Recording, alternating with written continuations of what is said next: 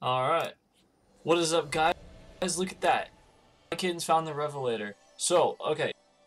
Playing Salvage, you're able to get the new House of Wolves guns. They're dropping. I've already gotten a Dragon's Breath. I got a Revelator right here. And it seems with the exotics, they're at the new like damage, so they go up to 365. And the new weapons are stuck at 331, but we don't know if they're going to unlock after House of Wolves or if they're actually going to be stuck as a Dark Below type of weapon, but it's still a House of Wolves, so the damage might be stuck.